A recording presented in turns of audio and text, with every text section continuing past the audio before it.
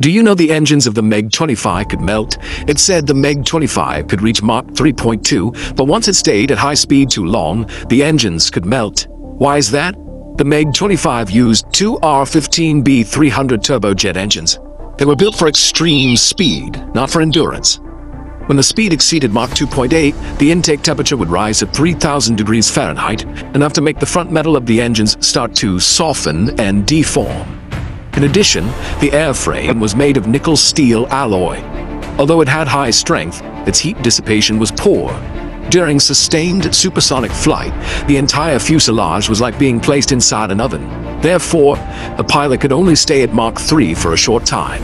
After finishing interception or reconnaissance missions, they had to slow down immediately. Otherwise, the engines would be scrapped. The MiG-25 was indeed a speed monster, but its limit was hidden in that burning heat. So, do you think the MiG-25 could catch the SR-71 Blackbird?